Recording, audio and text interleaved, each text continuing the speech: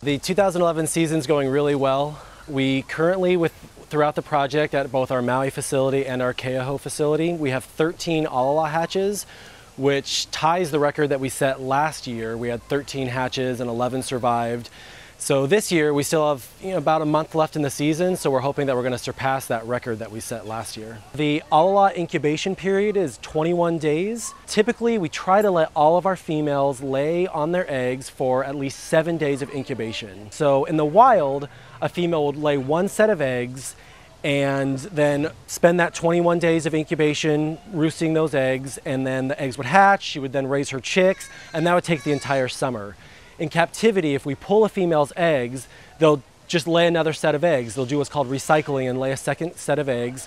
And if a female starts early enough in the season, we'll sometimes get 3 clutches out of one female. So that way, instead of just 1 clutch of eggs, we'll get up to 12 eggs sometimes in one season. You know, the alala is one of the most endangered species on the planet. So going into this breeding season, we had 76 adult birds.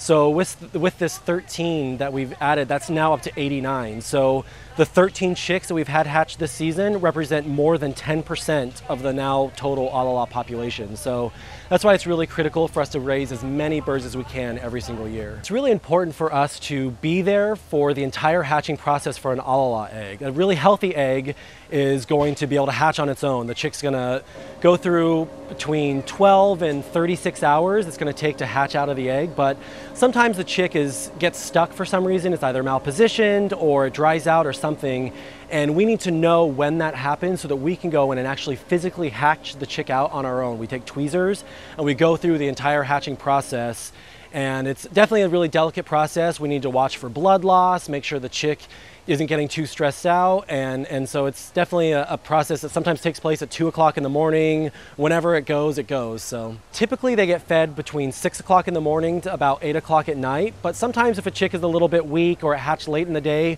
we'll come in and do a 10 o'clock feed, a midnight feed, sometimes a 2 o'clock in the morning feed, whatever's necessary to keep that chick nice and healthy. So it's been a really exciting season because our birds have either hatched really well on their own in a really timely fashion, which gives us less stress, or the ones that we have assisted hatched have been doing great. So we're really excited about the season and excited about the chicks that are still to come.